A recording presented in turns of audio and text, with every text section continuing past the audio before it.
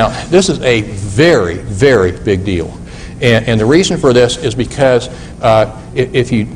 sleep disturbances, if they go unaddressed, are very significant in either exacerbating psychiatric symptoms across all diagnostic categories or resulting in less than adequate response to medications. And unfortunately, some psychiatric medications cause sleep disturbances, so we really need to be attuned to this. Now, of course, we know about the insomnias of depression and anxiety. I'm not going to talk about this. One comment, though, is hypersomnia seen in depression. It's in about 15 to maybe 20% of people with major depression. They have atypical depressive symptoms, and the cardinal feature is hypersomnia, sleeping a lot, 10, 12, 14 hours a day, despite that experiencing a significant amount of daytime fatigue. Now, we will talk about treating atypical depression a little bit later, but let me just say right now, a very important caveat. There's two studies, one done in the United States and one done in Italy, that have shown very conclusively when people present with major depression but they have hypersomnia, it turns out that 3/4 of these people have bipolar II. Okay? So when you get hypersomnia as a part of the presenting picture, that these people really and truly, I think, should be considered bipolar until proven otherwise. Now, we've got to keep in mind some of them don't have bipolar. In fact, many people who have seasonal affective disorder have hypersomnia. And some of these people have bipolar, but most of them don't, okay? But still, we need to keep a real high index of suspicion about possible bipolar, and usually it's bipolar II. And we'll talk more about bipolar II a little bit later on. Let's look briefly at the changes in sleep architecture seen during depression and anxiety, and then look at ways to facilitate sleep and also the drugs that can absolutely demolish it.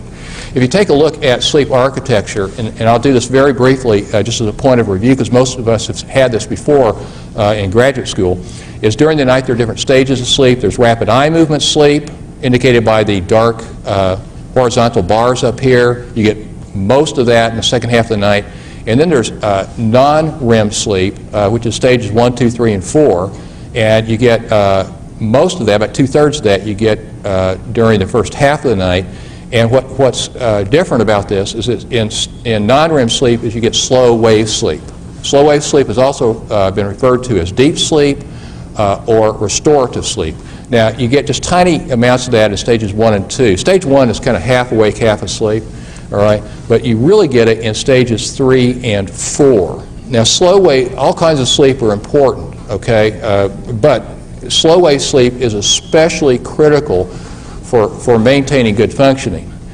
Restorative or deep sleep. One is if you're absent adequate amounts of slow wave sleep, there's clear evidence that it compromises the immune system.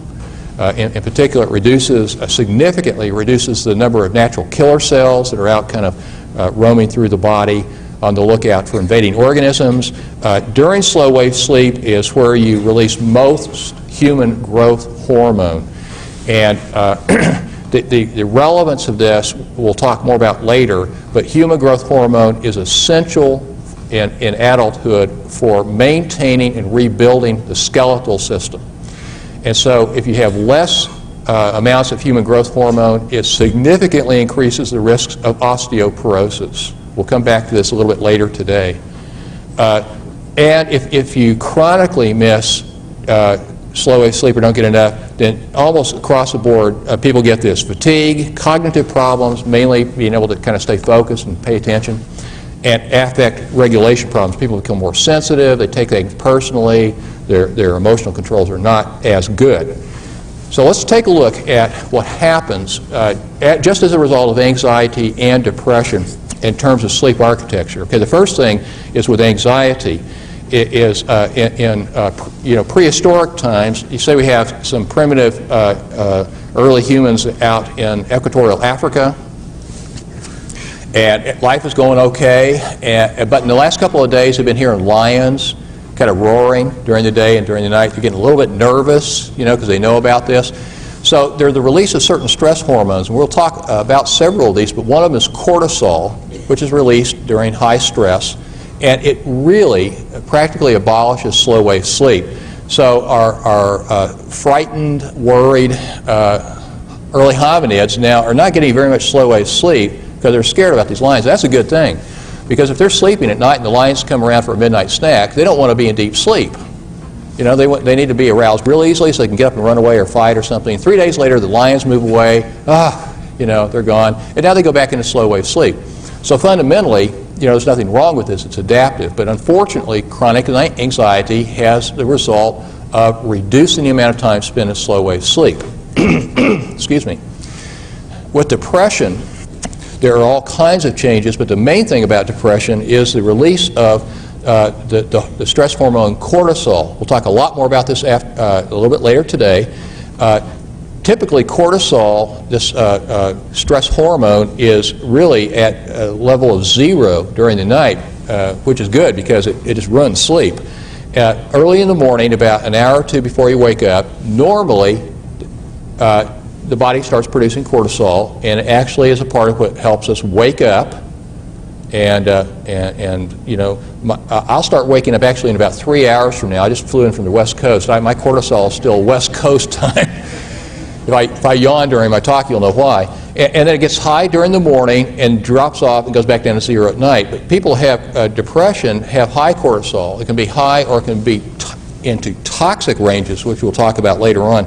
But a major impact of this then is to significantly reduce the amount of time spent in slow wave sleep. So kind of the take-home message here is these disorders in and of themselves, because of hormonal changes, can really change sleep architecture.